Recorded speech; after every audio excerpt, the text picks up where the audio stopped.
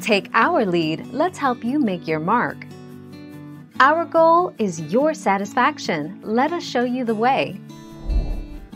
Another problem that tankless water heaters can run into is that of a cold water sandwich, a plumbing term given to sudden temperature fluctuations, when your tankless water heater produces hot and cold water intermittently.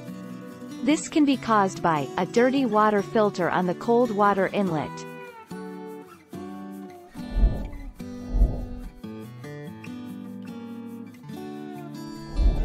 Let's help you make your mark.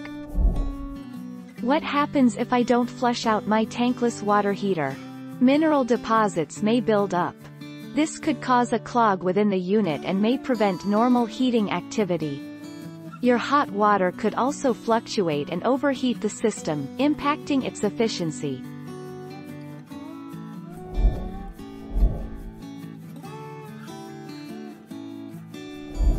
Let's help you make your mark. 20 years. Most tankless water heaters have a life expectancy of more than 20 years.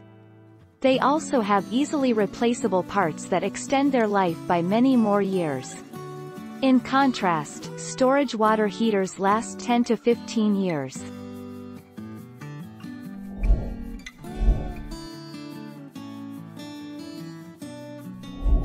Let's help you make your mark.